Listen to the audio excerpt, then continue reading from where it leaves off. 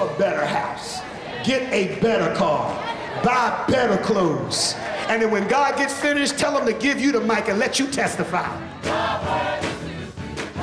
Over the course of the 19th century, many Christian thinkers, especially in the United States, began to change their views of money and worldly success.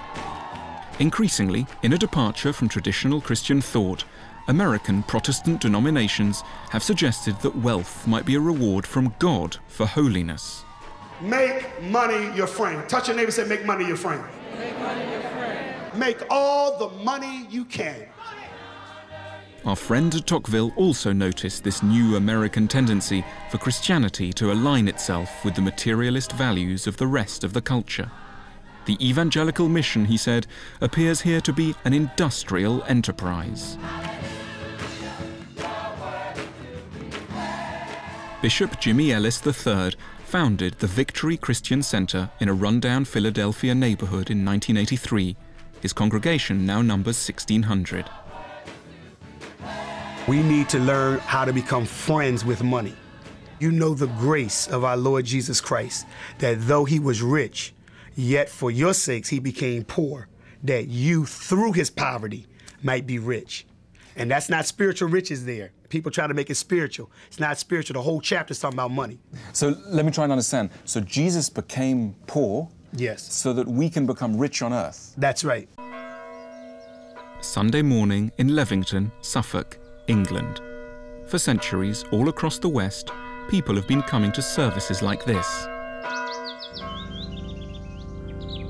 On offer has always been the consoling reminder that there might be more important things in life than status and success.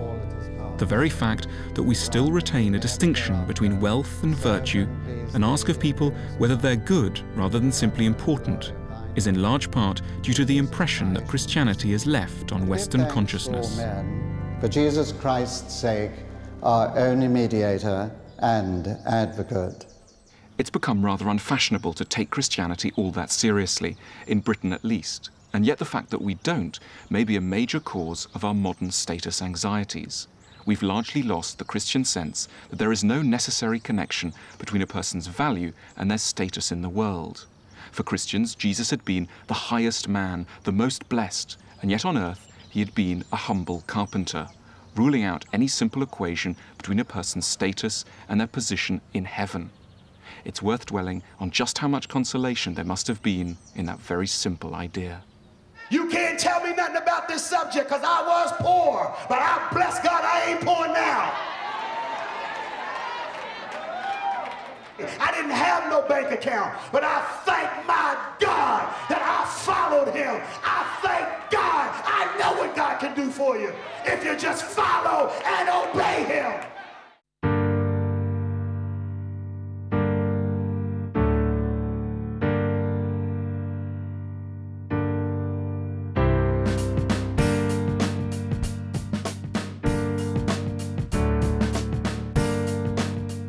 In the City of God, written in AD 427, in the closing years of the Roman Empire, the theologian St. Augustine explained that all human actions could be interpreted from either a Christian or a Roman perspective.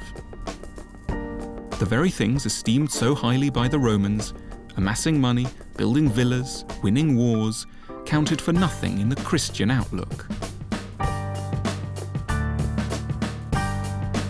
St. Augustine urged Christians to replace Roman values with a new set of concerns, loving one's neighbours, practicing humility and charity, and recognising one's dependence on God.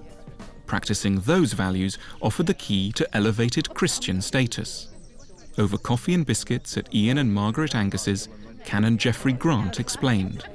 How can you tell if someone is spiritually rich? Is that connected to if someone's got quite a lot of income? Not necessarily, no, I don't think so at all. Do you think that the Lord rewards people who are good with riches?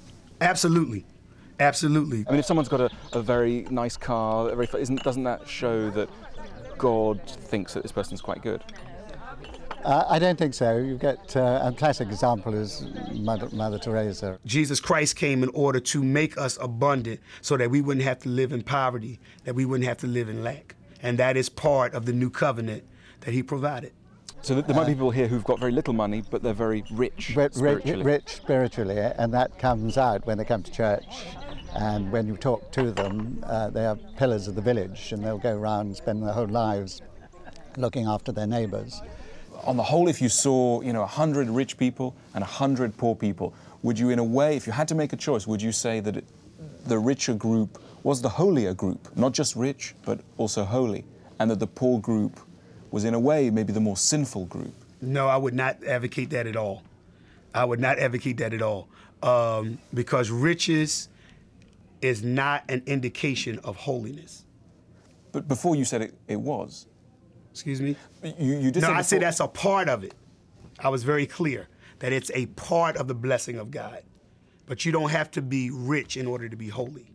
Because many rich people are not holy. And many poor people are not holy too.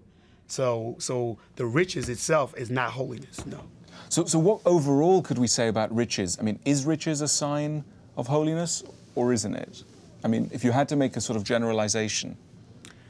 Riches is a byproduct of walking with God. Jeffrey, what's your own attitude towards wealth for yourself? My car, for instance, is 16 years old. Why didn't you get a newer one? Really, because I haven't been able to afford it. And I'd rather have the car I know than buy a second-hand car. So it doesn't really matter to you what car you drive? No, I don't, as long as it goes and is reliable. And perhaps that's what God thinks about us. The Bible does not say money is the root of all evil. The Bible says the love of money is the root of all evil. And you can have plenty of it and don't love it. And the key to that is being generous. How many of the Lord is so good, amen? He's been better to me than I've been to myself. Hallelujah. Hallelujah. Hallelujah. Coming to hear Bishop Ellis here in Philadelphia, I think what's striking for me is to realize just how much Christianity has been readapted to fit a new American model, to fit the idea of the American dream. And I think what's particularly striking, perhaps to someone coming from Europe, is just how much that consoling message, the traditional message of Christianity, that you could both be poor and spiritually rich, has been lost. And that, I think, is a very troubling lesson indeed.